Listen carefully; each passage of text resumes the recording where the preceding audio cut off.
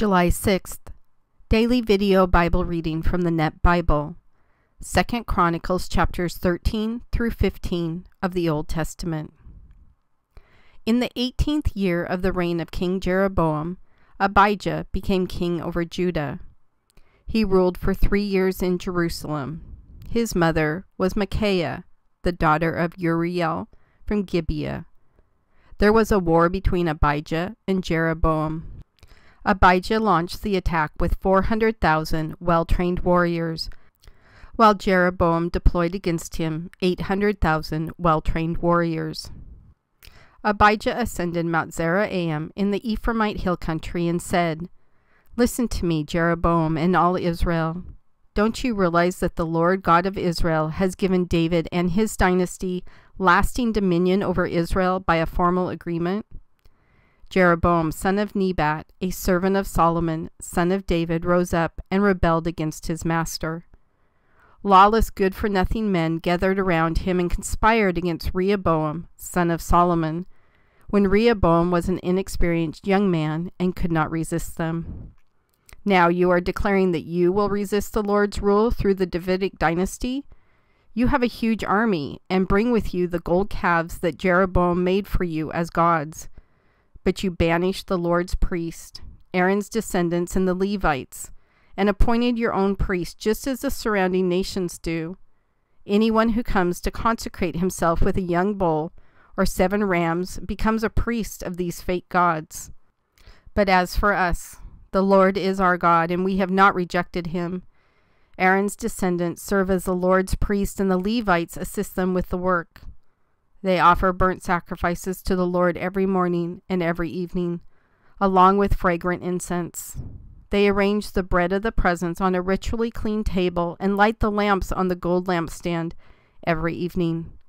Certainly we are observing the Lord our God's regulations, but you have rejected him. Now look, God is with us as our leader. His priests are ready to blow the trumpets to signal the attack against you. You Israelites, don't fight against the Lord God of your ancestors, for you will not win." Now Jeroboam had sent some men to ambush the Judahite army from behind. The main army was in front of the Judahite army. The ambushers were behind it. The men of Judah turned around and realized they were being attacked from the front and the rear. So they cried out for help to the Lord. The priests blew their trumpets, and the men of Judah gave the battle cry. As the men of Judah gave the battle cry, the Lord struck down Jeroboam and all Israel before Abijah and Judah. The Israelites fled from before the Judahite army, and God handed them over to the men of Judah. Abijah and his army thoroughly defeated them. 500,000 well-trained Israelite men fell dead. That day the Israelites were defeated. The men of Judah prevailed because they relied on the Lord God of their ancestors. Abijah chased Jeroboam. He seized from him these cities: Bethel and its surrounding towns, Jeshanah and its surrounding towns, and Ephron and its surrounding towns. Jeroboam did not regain power during the reign of Abijah. The Lord struck him down, and he died. Abijah's power grew. He had 14 wives and fathered 22 sons and 16 daughters. The rest of the events of Abijah's reign, including his deeds and sayings, are recorded in the writings of the prophet Iddo. Abijah passed away and was buried in the city of David. His son Asa replaced him as king. During his reign, the land had rest for 10 years. Asa did what the Lord his God desired and approved. He removed the pagan altars in the high places, smashed the sacred pillars, and cut down the Asherah poles. He ordered Judah to seek the Lord God of their ancestors and to observe his law and commands. He removed the high places and the incense altars from all the cities of Judah. The kingdom had rest under his rule. He built fortified cities throughout Judah, for the land was at rest and there was no war during those years. The Lord gave him peace. He said to the people of Judah, "Let's build these cities and fortify them with walls, towers, and barred gates. The land remains ours because we have followed the Lord our God, and he has made us secure on all sides. So they built the cities and prospered. Asa had an army of 300,000 men from Judah, equipped with large shields and spears. He also had 280,000 men from Benjamin, who carried small shields and were adept archers. They were all skilled warriors. Zerah the Cushite marched against them with an army of 1,000,000 men and 300 chariots. He arrived at Mareshah, and Asa went out to oppose him. They deployed for battle in the valley of Zephathah near Mareshah. Asa prayed to the Lord his God, "O Lord, there is no one but you who can help the weak when they are vastly outnumbered. Help us, O Lord our God, for we rely on you and have marched on your behalf against this huge army. O Lord our God, don't let men prevail against you." The Lord struck down the Cushites before Asa and Judah. The Cushites fled, and Asa and his army chased them as far as Gerar. The Cushites were wiped out. They were shattered before the Lord and his army. The men of Judah carried off a huge amount of plunder. They defeated all the cities surrounding Gerar, for the Lord caused them to panic.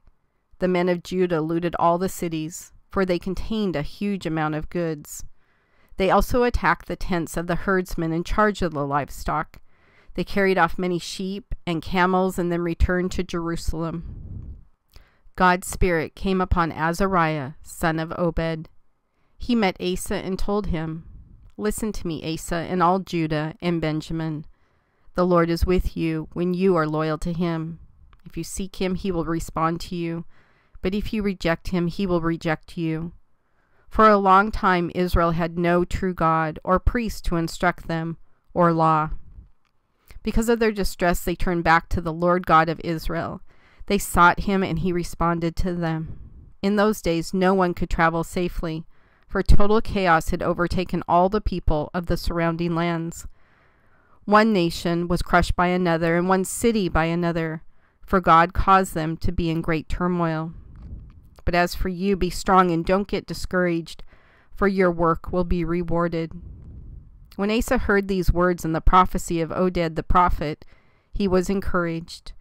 He removed the detestable idols from the entire land of Judah and Benjamin, and from the cities he had seized in the Ephraimite hill country. He repaired the altar of the Lord in front of the porch of the Lord's temple. He assembled all Judah and Benjamin, as well as the settlers from Ephraim, Manasseh, and Simeon, who had come to live with them. Many people from Israel had come there to live when they saw that the Lord his God was with him. They assembled in Jerusalem in the 3rd month of the 15th year of Asa's reign.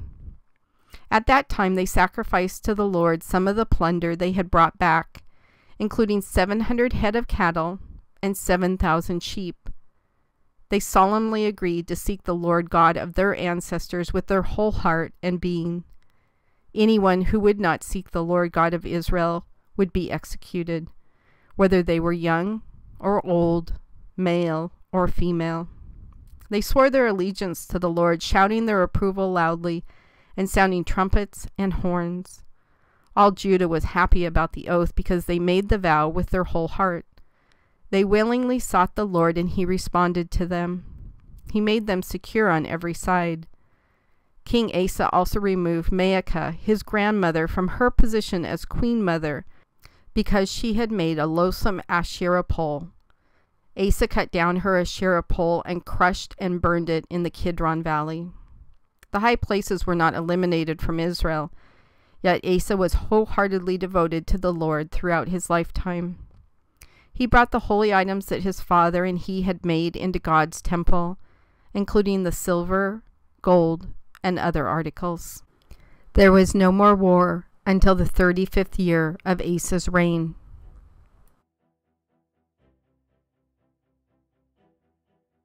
God, I wish that all of the newspapers and news sites and everybody who declares things going on around the world, I wish the headlines would say what chapter 13 verse 12 says. Don't fight against the Lord God of your ancestors, for you will not win.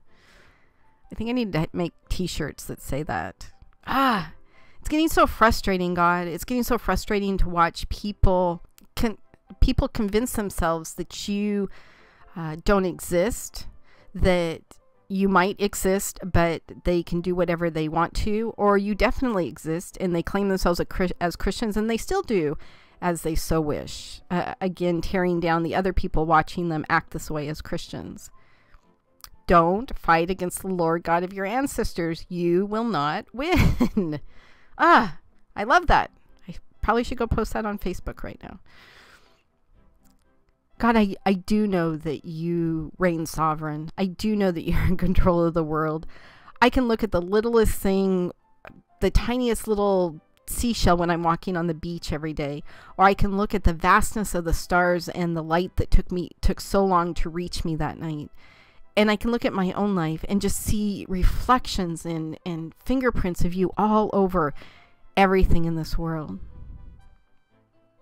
How in the world we became so arrogant as to think that we are better than you, know more than you, are mightier than you.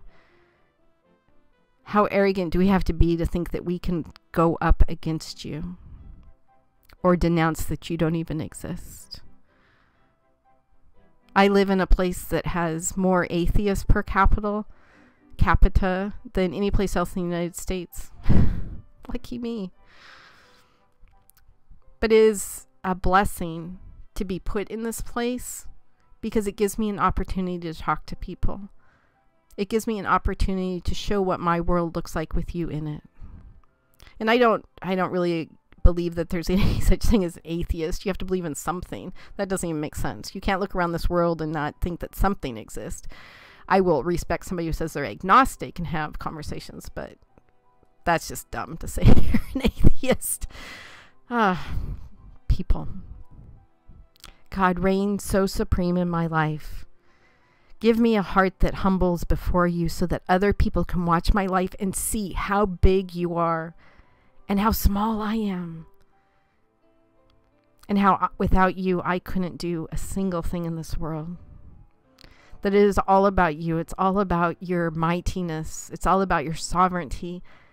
It's all about your grace, your endless mercy. God, allow people to look at my life and see you. In your Son's name I pray. Amen.